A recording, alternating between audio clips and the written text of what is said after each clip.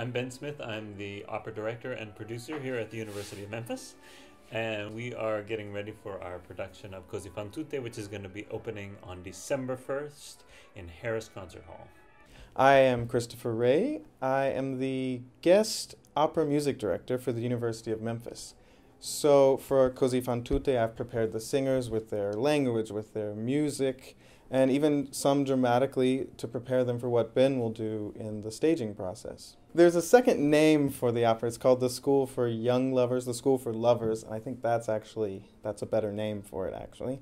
Cosi Fan Tutte is, in fact, a zany romp through romance, but it also explores some really serious themes.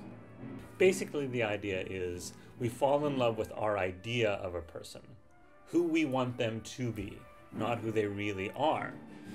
And so it's easy to become, disenchanted with that ideal.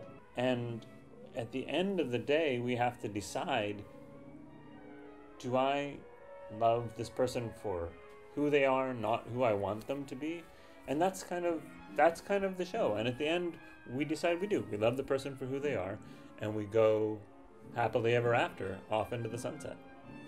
If I could be someone in the opera, probably Despina. She is the girl's maid, and it would be funny, not only because I would be playing a female character, which would be very funny, but she is really sassy and world-wise, and these girls are so naive about men and love, and she has apparently been around the block, and she's not ashamed of that. She just says, look, girls, let me teach you what men are about. Let me teach you what women should be about, and why women should just do the same thing that men do. If I could choose any character in this entire opera to be, who would I be?